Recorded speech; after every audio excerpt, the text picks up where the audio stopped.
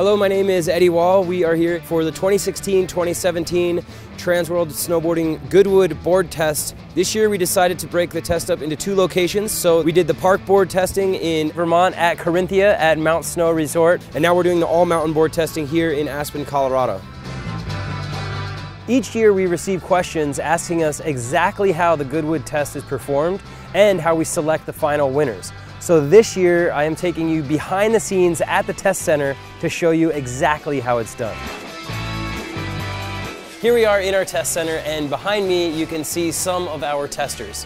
Transworld carefully selects riders from all over the country with extensive backgrounds in snowboarding. We have a total of 30 testers, both male and female, testing the boards in all sorts of terrain. So they make their way over to this wall here, and they find whatever board they're going to be testing that day, and then they bring it over to the station to get it all set up. At that point comes the fun part. Then you just walk a few feet, you strap in, and then you go test the board.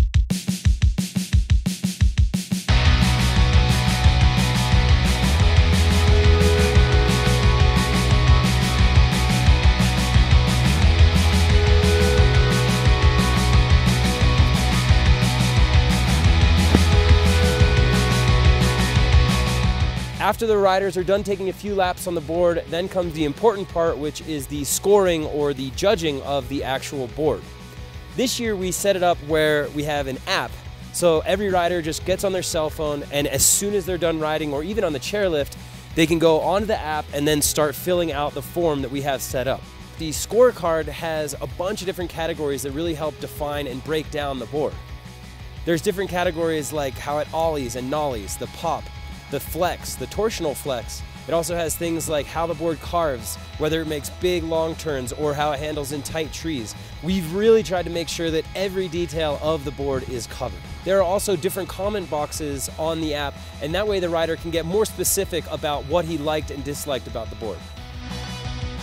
Once the testers are finished filling out the form, they hit submit, and all the information goes to a database, and it's compiled and forms an overall general view of the board.